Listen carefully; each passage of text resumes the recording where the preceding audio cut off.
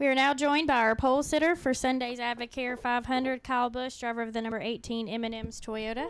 Congratulations, new track record. Talk a little bit about your lap. It was a really good lap for us. You know, the M&M's Camry's been fast since we unloaded off the truck, and guys gave me a great piece. So I'm looking forward to the race this weekend. You know, it's just a matter of keeping it going. You know, we qualified well here today, but we got to have 2 solid practices again tomorrow. Keep the grip in the car and make sure we do what we can to close out one of these final 2 weeks.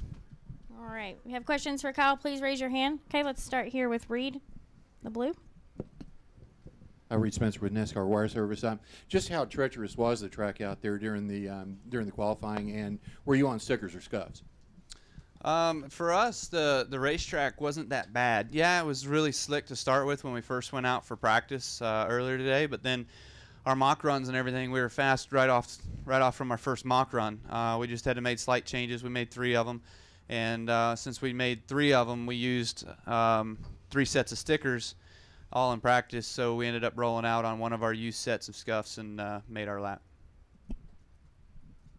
All right, let's go to the gentleman here in the yellow. Hey Kyle, first off, congratulations on your pole. And my question is, coming off the disappointment of not making the chase this year, how is it important for you and your team to get a win, or maybe even 2 wins by the end of the season to carry on to 2013? Well, I think it's important for anybody to get a win. You know, obviously, if you're in the chase battling for a championship, a win always helps. Or if you're a guy looking for 3rd or 4th in points, whatever it may be, you want to win the race. So for us, it's no different. Obviously, we strive for perfection, and we try to do the best we can in each and every week. And we've been good a lot of weeks, and we've had a lot of good runs and times where we've been up front or have had chances to win, but just haven't been able to close out the deal. So, last week we were running hard with the top 2 guys in points, and seeing them running up the track a little bit, thought we could squeak through and get ourselves the lead, but just didn't quite have enough to get through there. So we've got to work hard at being able to get that track position. Obviously, I think track position's huge anywhere you go, but since Phoenix had the repave, it seems like it's a little bit harder to pass than what it used to be. So number 1 pit selection is going to help us, and starting out that way, you could say is good for us, but of course anything can happen early, but we hope it makes for an easy day for us. All right, let's go to David next, and then Jim. Yeah, David Newton, ESPN.com. You mentioned watching Jimmy and Brad racing ahead of you last week, and I think Tony called it a death wish, and you kind of agree with him. What do y'all mean by that? Did you feel like they were a little bit over the top for guys racing for a title, or what? I don't know what Tony means. Just from what I saw and from what I said in the media center last week, it seemed like Brad ran Jimmy up the track a little bit. And, if you're Jimmy Johnson, obviously you feel like you kind of have one over the guy, but Jimmy's smarter than that and better than that, where, you don't expect that from him. But, you see, even if you're myself or Tony or, somebody else just running around there for race wins anymore, guys that are eliminated from the championship, you almost kind of side with a guy who's cleaner than another guy, and you'll do anything you can to make that other guy's day hell. All right, Jim. Jim Miller, Charlotte Observer. I think the stat is that you guys have scored the 5th most points so far in the chase. Going back to the earlier question, would a win sort of cement the fact the last couple of weeks here that you guys are on the right track for next season?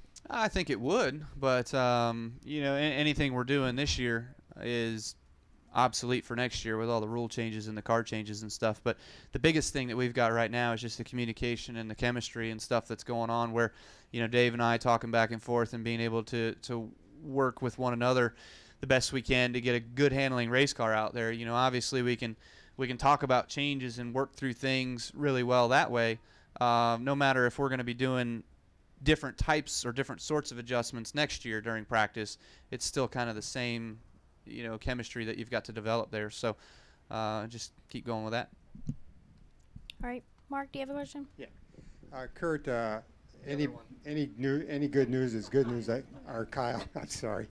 A poll, I guess, is good news. That's what you want. That even if it's just a poll, you welcome that right now at this point.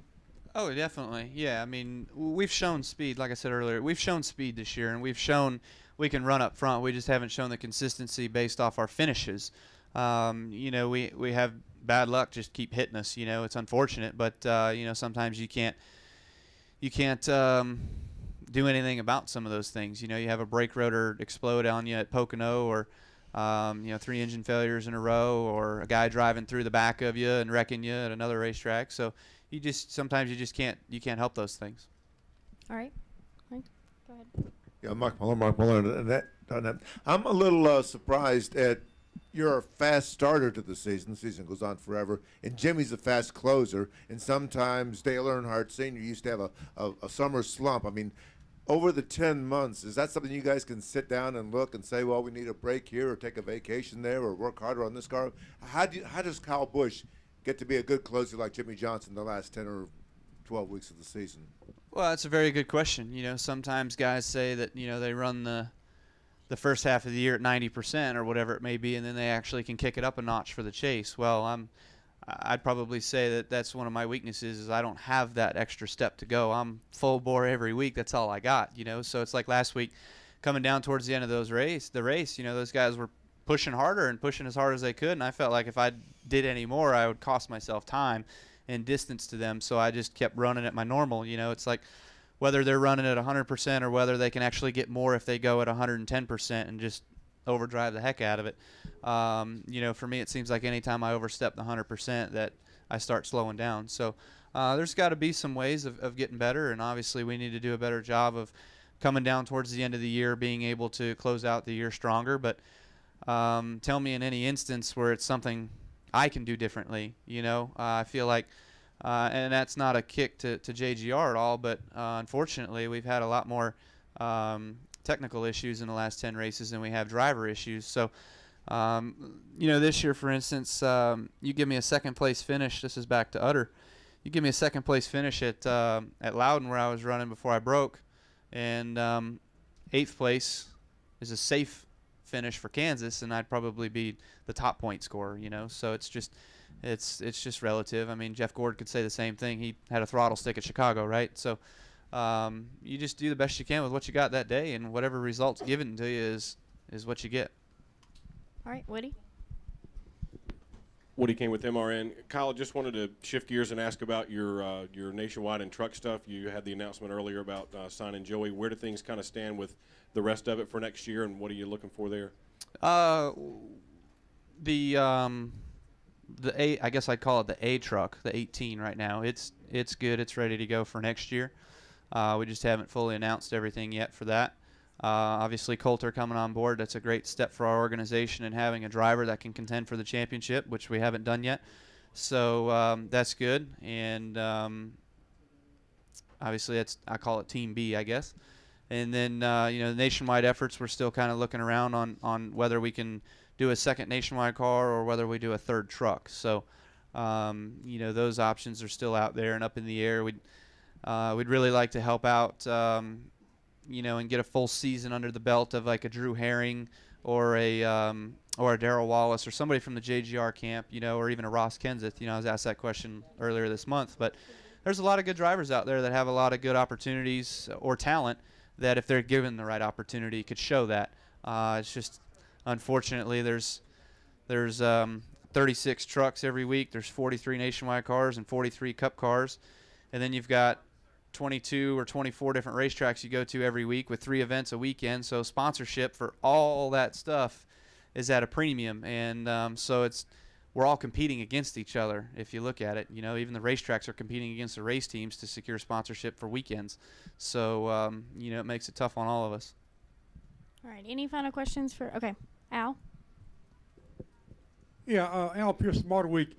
At what point during qualifying today did the weather begin to play an appreciable role? Was it halfway in or a third of the way in or just what? I can't remember the exact point, but I did see it. I think Jimmy still went out in the sun, and Brad maybe was in the sun. I can't remember what car it was, but then you could start to see the cloud cover and the sun go behind the clouds, and you could just feel it shade the whole racetrack. And then definitely more towards late in the going, it actually turned dark, and the lights were more useful than what the sun was actually giving us. So that's when you really start seeing change in temperature and grip and everything else. All right. Any final questions for Kyle?